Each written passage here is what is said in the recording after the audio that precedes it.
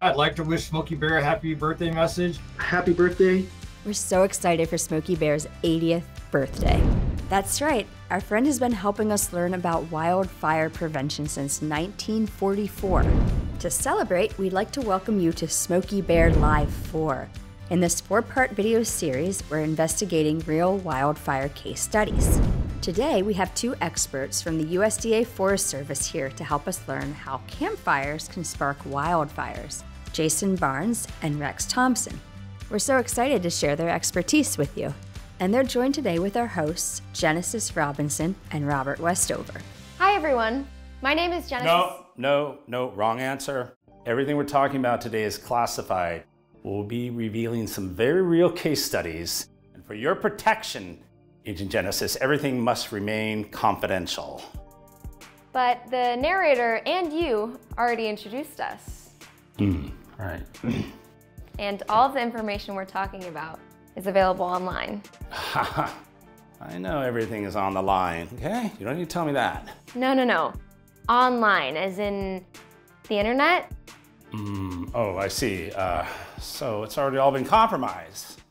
I guess that leaves me with one choice. The pen.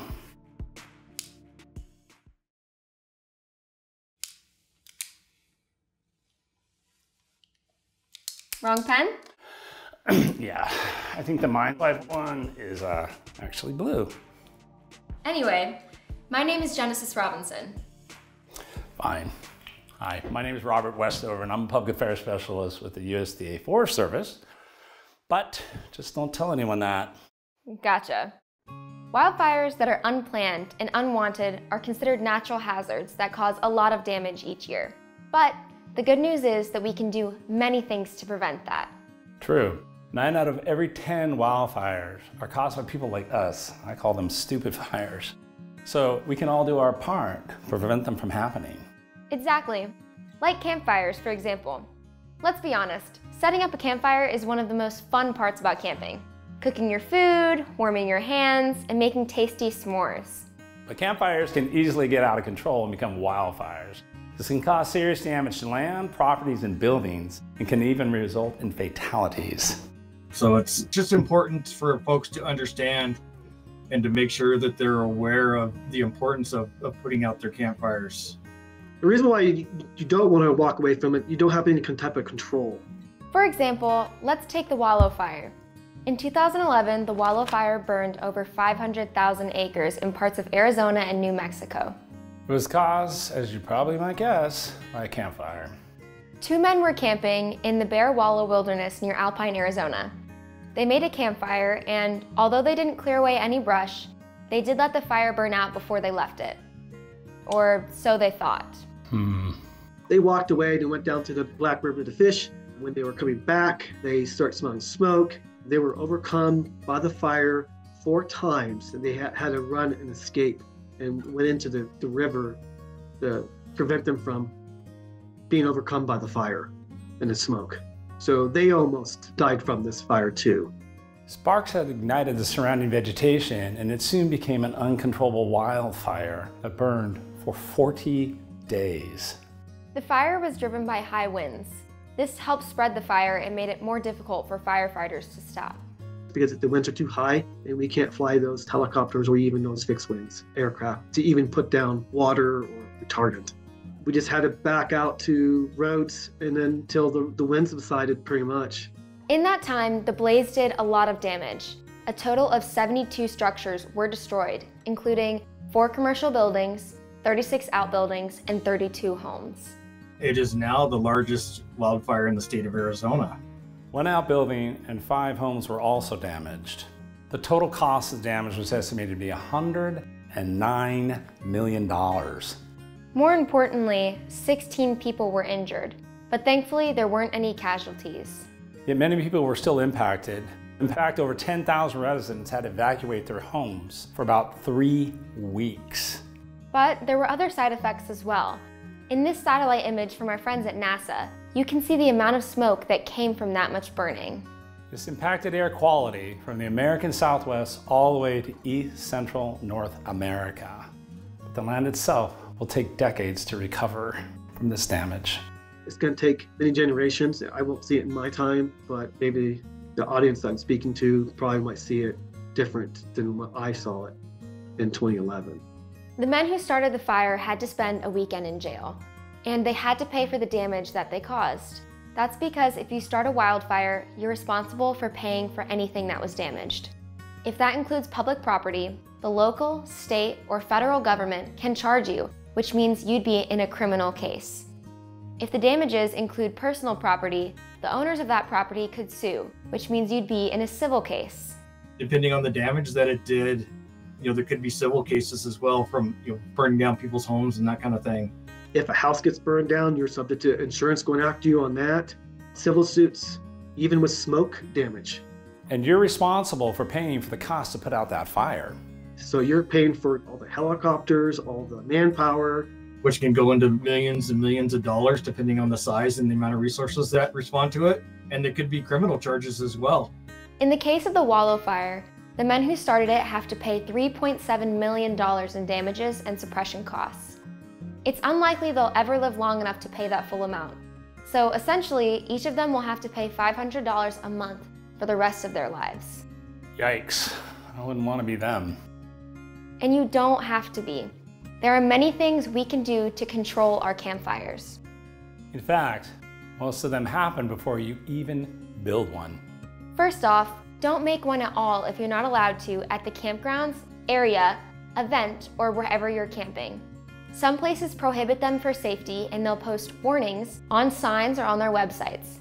So try to find out the rules before you even get there. Know before you go.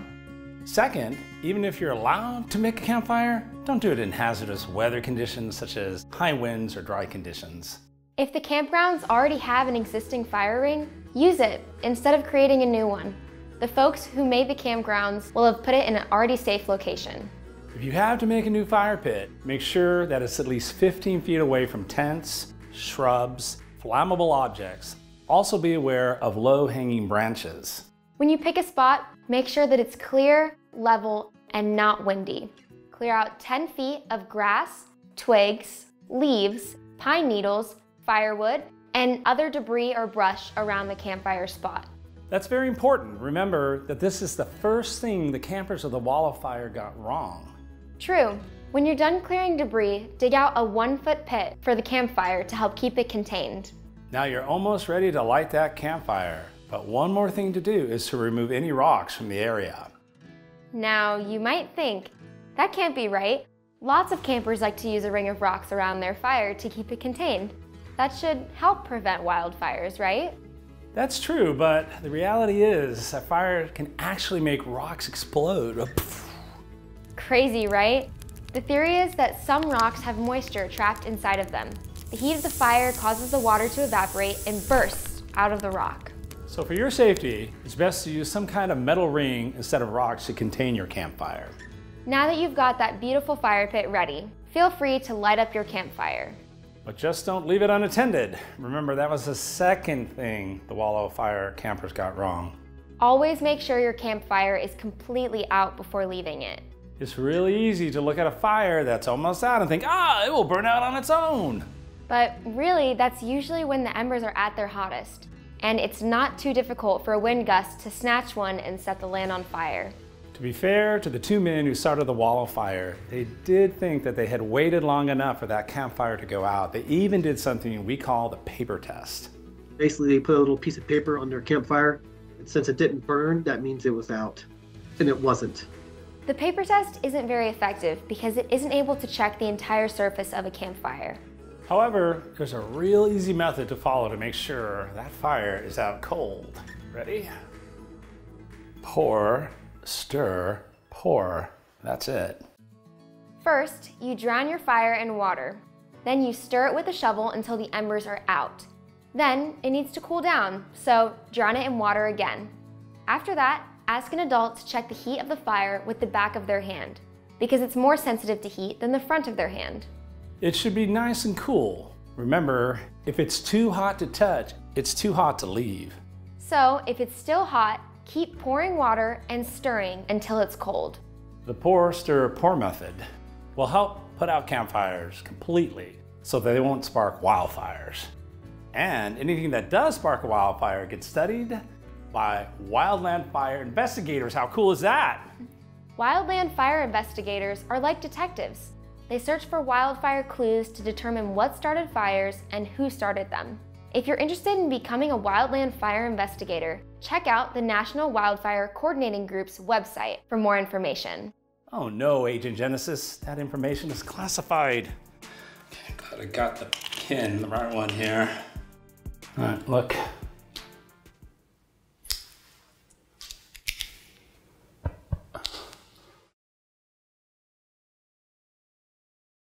Oh, I have the safety on. Wait a minute. Who am I? Agent Genesis? What are we doing next week? Well, Robert, in 1 week, we'll discover how vehicles can spark wildfires. In 2 weeks, we'll find out how fireworks can spark wildfires. And in 3 weeks, join us for a live question and answer program where our experts will answer your questions live. Leave a question in the comments section of this video and we'll try to answer it during the stream. If you think of a question later, you can also write it in the comments section of the stream while we're live. All of our videos and streams will be available on the Natural Inquirer YouTube channel. Smokey Bear Live is brought to you by a partnership with the Natural Inquirer and the USDA Forest Service. The Forest Service manages about 193 million acres of national forests and grasslands throughout the United States. They also work in partnership with tribal and state governments and private landowners to benefit another 600 million acres, not to mention their work internationally. Phew. Meanwhile, the Natural Inquirer is a program that takes scientific research papers and rewrites them in easy-to-understand language for students at many different grade levels. All of their materials are free to order or download on their website. In fact, they even have a publication called A Burning Question, which explores the effectiveness of Smokey Bear on wildfire prevention. And this is just one of their publications about wildfires. So after you finish this video, you might as well keep exploring these other amazing resources. In the meantime, happy birthday, Smokey Bear. And remember, Only you can prevent wildfires.